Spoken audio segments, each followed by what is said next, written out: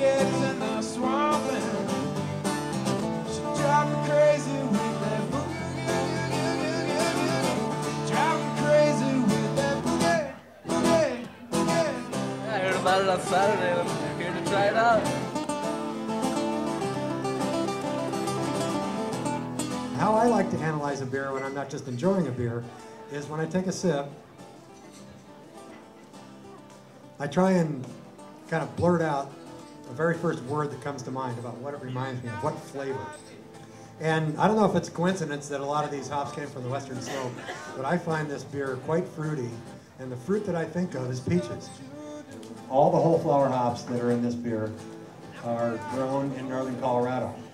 And sometimes we don't know the variety, but that doesn't matter. That's not the point. The point is to brew this fresh beer with fresh local hops. So I think it's an intriguing beer.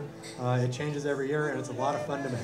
So thanks a lot for coming to our tapping, and enjoy the beer. It's killer.